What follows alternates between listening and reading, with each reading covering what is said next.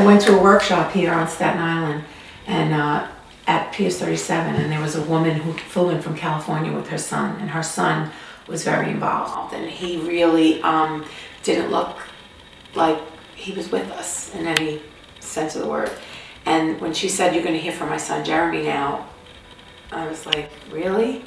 And he got up and he spelled on a board, and then he was typing on the iPad, and it was a voice output device. So it said, "Hi, my name is Jeremy, I'm 21, I have autism," and I almost fell off my chair.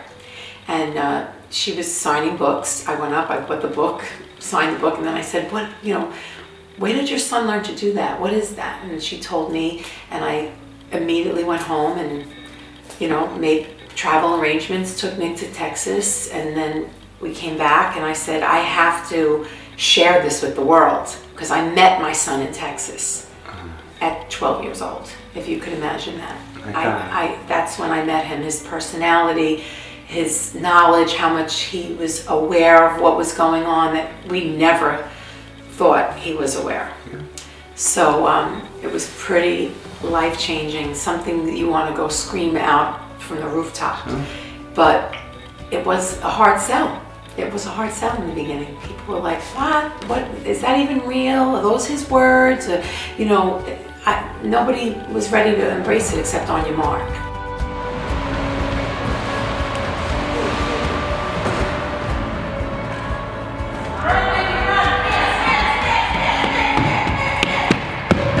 It was a rough start in the sense that I made a big mistake. I came home and wanted everyone to be on the board with him. Family, friends, workers, and I just dove in and I totally flopped. It was overwhelming for him. It was overwhelming for everyone that worked with him, because I'm like, you have to learn this. You have to do this. I have to train. You have to this. And everybody was a little overwhelmed. Okay. So Nick kind of shut down. He was like, you know, it was just too much. So I finally took a step back, and Suzanne, who's been with us since he's 3, she was my point person. I picked her to go first, and she really chugged away. And then there was Vicky, and everybody that was on staff learned eventually, but I did it much slower.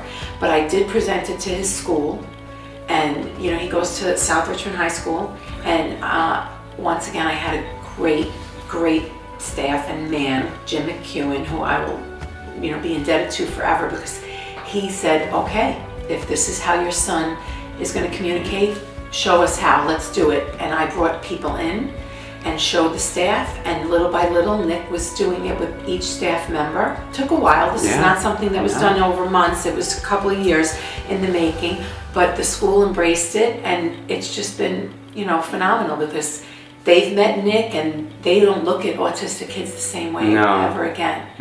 And my famous saying is, you can't unsee this. Once you see it, you can't unsee it. You're like, wow, if that kid is doing that, what about all these other kids who you don't think are, you know, with us or thinking and feeling and expressing? And it's nothing could be farther from the truth. These are Nick's words. In 2010, I went to Texas and I met a woman named Soma who would change my life forever. I am Nick. I am 21 and I have non-speaking autism. There were many times in my life where I worried I would never be able to speak. Then I learned the rapid prompting method and my whole world changed. Soma opened my world and gave me the key to unlock every challenging door I was facing. I learned to communicate. This was the most freeing obstacle in my life. Since that time, I've been practicing spelling to communicate, as well as teaching my body to cooperate with my mind. This has been a difficult struggle. As my spelling skills were improving, my communication grew. I now had a voice and a way to reach the world. My mom always believed in me, and I'm so glad she has always found opportunities to help me.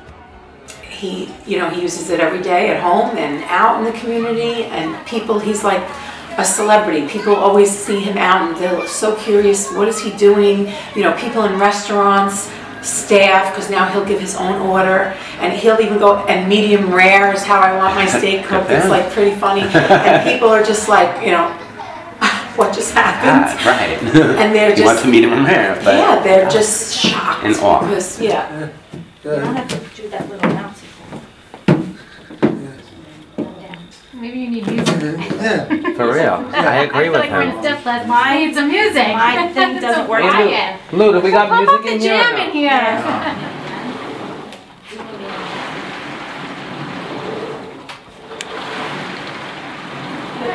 says that helps his attention, the music. He says, you know me all too well. He tells you his innermost thoughts, and some of them are heartbreaking. He wants to get married, he wants to drive, he wants to live on his own, and you know, I'm here to make as many of those dreams as possible, but I don't know that everyone would be possible. Yeah, but, that's right.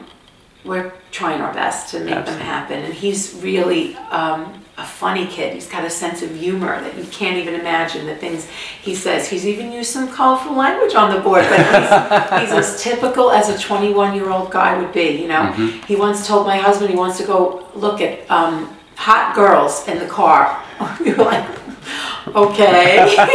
My husband's like, I'll do that. Right, that's you. Right. Robin's loved that one. So throw it this way. No, push it this way. Feet. Yeah, all right. Got it now? Remember?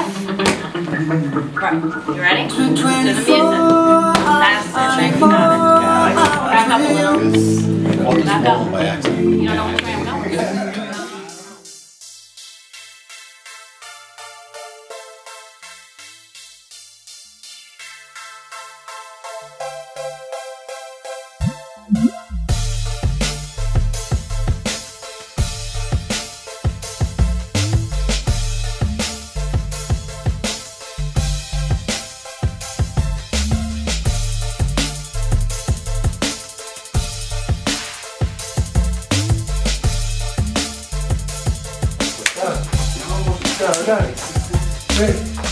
Wow. 5, 6, 7, 8.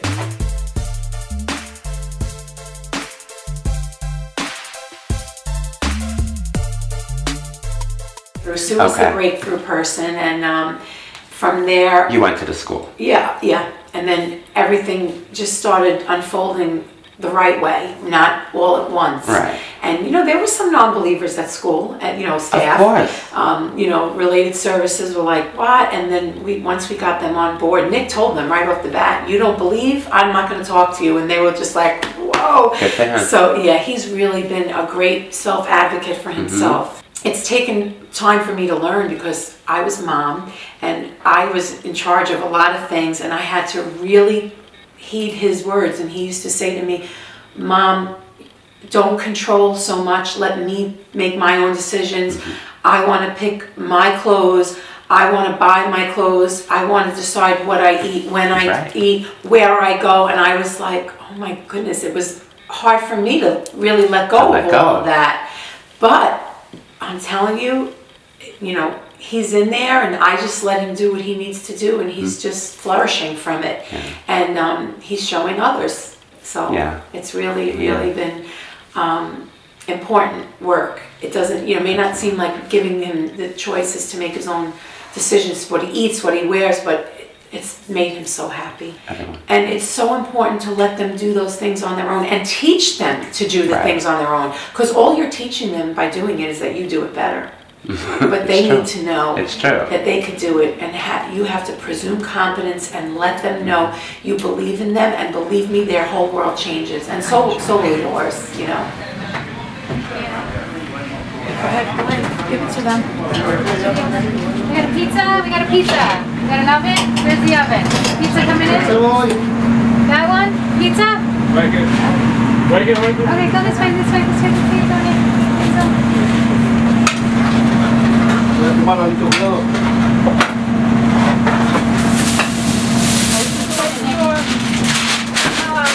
So it's been a really, like, you know, eye-opening process. Absolutely. To watch Nick Absolutely. become Nick. You know? You really did meet him in Texas. I certainly did, and I'm so glad I did, because he's just an amazing soul. Yeah, everybody who meets him is touched. And I don't just say that because he's my son, and you know, but it's so true. And I used to be where we'd walk, and you know, people would not know us or not, you know, interact with us or not say. Now it's like, is that Nick?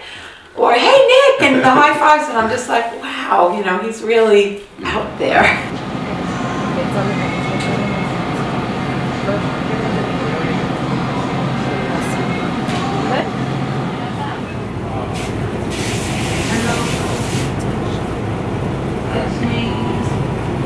Get it.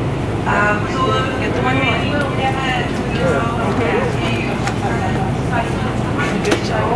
you want anything from the deli? Rice? Yeah, I guess so.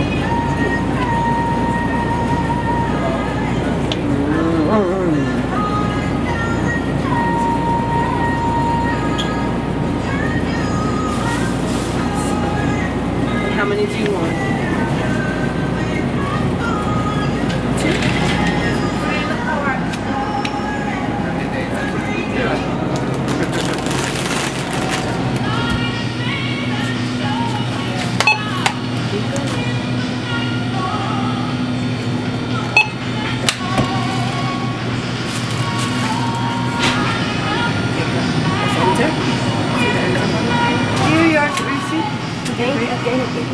Thank you. Bye. See you next time. I hope the program grows. I hope there's more and more staff that learn to use this method, and I hope that many more children are set free, because I feel like they're all in there. It's just a matter of working a little harder to find out who they are and get them out. So I hope it grows, and I'm really proud that we started it. Yeah, you should be. You really should be. Thank you. Spelling to Communicate's really going to make its mark. We want to save the world. Like, I want to go to every kid and say, let's do this, but it's not enough of us. What I want everyone to know is that having autism is a minute-by-minute challenge. People don't recognize that my body is a total disorganized mess. My impulsive movements, stims, and complete lack of control at times are exhausting. There are times, though, that I feel my autism is a gift. I know that may sound strange, but I see it as a way to advocate for myself and others, like me. Ever since I have learned to communicate, I have found a profound purpose for my life, and that is finding ways to tell my story and spread awareness about autism. I hope that after meeting me and seeing what I am capable of, no one will ever look at autism the same way again. And I tell Nick all the time, Mark Twain said, there's two of the most important moments in your life is the day you're born and the day you find out why. And I tell Nick, we found our why. We know. Yeah, you did. So that to me is just, you know, been a gift. It's just an incredible feeling. And the best part about it is that I always wanted Nick to feel like he had a purpose in his life, that his autism didn't just exist. And, you know, poor Nick, and he had to grow up with autism. I always told him there was a better, bigger reason for him. And this was it. It all makes sense now. I tell Nick, you're the teacher. You are showing, you're like paving the way, and you're like the pioneer of this, and that your life is so significant with God that He put you here for that reason. And he gets a big smile and his chest comes out and he's just so happy. So I just feel like we're in such a great place now. Thank you, thank you, thank you. It means a lot to us. Right. I'm gonna cry.